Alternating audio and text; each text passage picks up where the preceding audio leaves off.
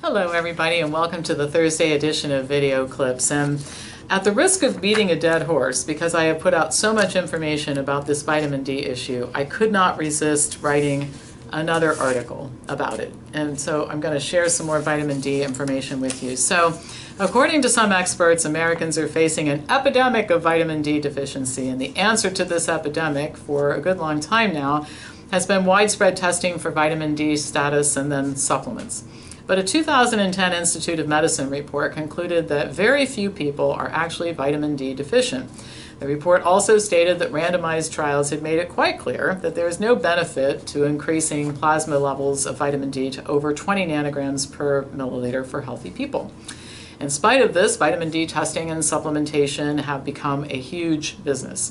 Vitamin D sales reached $936 million in 2017, representing a 9-fold increase during just one 10-year period of time. Now, testing is a whole other industry. Testing Medicare recipients for vitamin D status increased 83-fold between the year 2000 and 2010, according to the Centers for Disease Control, and the numbers have continued to increase. Over 10 million lab tests were ordered for Medicare patients in 2016 alone at a cost of $365 million. So a lot of people, and then we've got the doctor visits on top of this. Results vary in terms of the testing. According to the lab the samples are sent to, with some reporting normal vitamin D levels as insufficient. Supplements are then prescribed, often in amounts that become cumulatively toxic. Dr. Michael Holick, a Boston University endocrinologist, is one of the most enthusiastic proponents of vitamin D testing and supplementation. He speaks and writes about vitamin D deficiency, which he says is responsible for just about every disease that's afflicting people today. Now, people should really look into and read these things, but The Vitamin D Solution is Holick's book, and in it he hypothesizes that vitamin D supplements might have saved the dinosaurs, writing, quote, "I sometimes wonder, did the dinosaurs die of rickets and osteomalacia? What if fortified foods had been around 65 million years ago? Could their extinction have been prevented?" End of quote. Interesting thing to mull over, Michael. I mean, sometimes I think some of these people have way too much time on their hands to be thinking about such things. I guess, thank God, vitamin D supplements weren't available, or we'd have to run away from dinosaurs today. Just fantastical ideas. How does somebody like this become the source of information about vitamin D? As far out as some of his ideas might seem, Dr. Holick has had a big influence on the medical profession and on vitamin D recommendations. In 2011, he was able to convince the Endocrine Society, the world's largest group of health professionals in the endocrinology field, to adopt his position that, quote, "vitamin D deficiency is very common in all age groups," end of quote.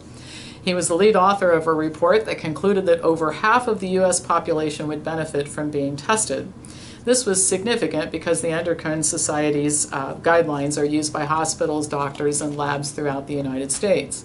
Also significant was the fact that this report recommended that vitamin D levels should be much higher than the National Academy report recommended. And in response, both Quest and LabCorp changed their reference ranges. Based on this, vitamin D testing became standard practice. Holick recommended that everyone should be tested in his book, and he even provided detailed instructions on how to make sure that the costs for testing would be covered by insurance policies.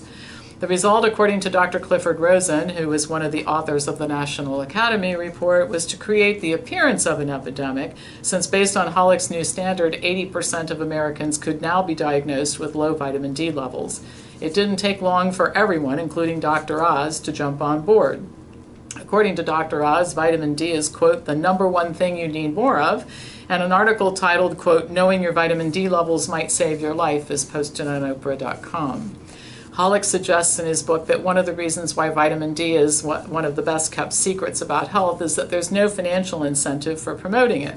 He writes, quote, "Drug companies sell fear, but they can't sell sunlight, so there's no promotion of the sun's health benefits." But Holick doesn't promote sunlight as much as testing and vitamin D supplementation. And he's been paid by labs and drug companies to do this. For example, between 2013 and 2017, he received $163,000 in consulting fees from drug companies, including Sanofi Aventis, which makes vitamin D supplements, Shire, which makes drugs that are prescribed with vitamin D, and Roche Diagnostics and Cadell, which make vitamin D tests. He also recommends tanning beds, at one point telling Science Direct that, quote, exposure to lamps that emit UVB radiation is an excellent source for producing vitamin D in the skin. The UV Foundation, a nonprofit division of the Indoor Tanning Association, a now defunct organization, contributed $150,000 to Boston University between 2004 and 2006 to support Dr. Holick's research. He's also paid a monthly retainer by Quest Labs and has worked with the company for about 40 years. These financial relationships are not clearly disclosed during interviews, but with him, he doesn't mention them in his book, and he certainly doesn't talk about him on his YouTube videos. The bigger issue, however, is that hundreds of clinical trials have shown that taking vitamin D does not improve any marker or health of outcome for almost any group of people. And I didn't choose to, there are probably 36 articles in Health Brief's library, so I didn't choose to import all of that information into this article or into this video clip because it would be certainly much longer than most of you would listen to a Thursday morning broadcast like this. So I'll refer you to the other articles in Health Briefs which talk about the increased risk for cancer and all kinds of issues with vitamin D supplementation. Meanwhile, several studies do show that the pills might be harmful. In a 2015 article, researchers wrote, quote, there is a common misconception that vitamin D supplementation is safe at any reasonable level or that if some is good, more may be better. Adverse outcomes, including increases in all-cause mortality, heart disease, and some cancers can occur at plasma levels as low as 50 nanograms. African Americans might be more susceptible to these adverse effects than other groups. The reason why so many lab reports indicate deficiency is, with no agreed-upon serum vitamin D level linked to vitamin D benefits, medical laboratories often establish cut points based on their interpretation of the current literature. Clearly, the cut points selected by the laboratory, the higher the cut points selected by the laboratory, the more people are classified as deficient. An apparent increase in the prevalence of vitamin D deficiency is explained by the use of high cut points. In other words, this is people making stuff up, is the English translation of this. Concerns about vitamin D supplementation are shared by other groups, including health authorities in the UK. And here's their statement in the UK.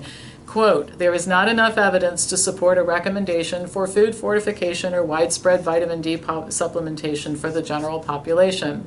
Unlike vitamin D produced in the skin, there is the potential that vitamin D from supplementation and fortification could build up to toxic levels, and there is not enough evidence about the possible risks of raised vitamin D blood levels in the general population over a long period of time. In addition to which, there is quite a bit of research, and I've published articles on this in the library, that the effect of sunlight is different than the effect of vitamin D. In other words, if you take multiple sclerosis patients and put them in the sun, their D levels don't go up by much, but their health status changes.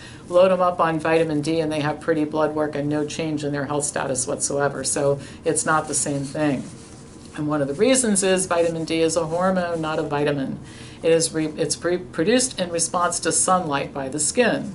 Low vitamin D levels are a sign of sunlight deficiency, not a deficiency of fortified foods and pills. There's also a considerable amount of evidence now that low vitamin D levels are a result of illness, not the cause, which means giving vitamin D pills to sick people is not only a fruitless strategy, but may be a waste of money and a distraction from strategies that actually may help the patient. The story of vitamin D really is a great illustration of how one person literally can invent a theory and how easy it is to sell that false theory to the medical profession. It's scary and should serve as a warning sign to all that caution is required when receiving even routine medical care. All right, so this may be the last thing I publish about vitamin D for a while because you guys have heard a lot about it, but it is so prevalent, this vitamin D testing. Everybody knows, everybody should be tested, everybody's deficient, everybody needs supplementation. It's simply not true. People have made this up. And so I strongly suggest you read the other articles in the library, make up your own mind about it. But maybe we'll be calling vitamin D the great hoax of, the great medical hoax of the early 2000s at some point in time. All right, hit the subscribe button if you aren't a subscriber. Join us. When we hit 25,000 subscribers, we're going to have a drawing. Somebody will get a $200 gift certificate from our company. And of course, if you hit the bell, the system will notify you when we post new videos, which we do every single week. As usual, pass this on to anybody who you think would enjoy watching it, and I will be back to you next week with more news.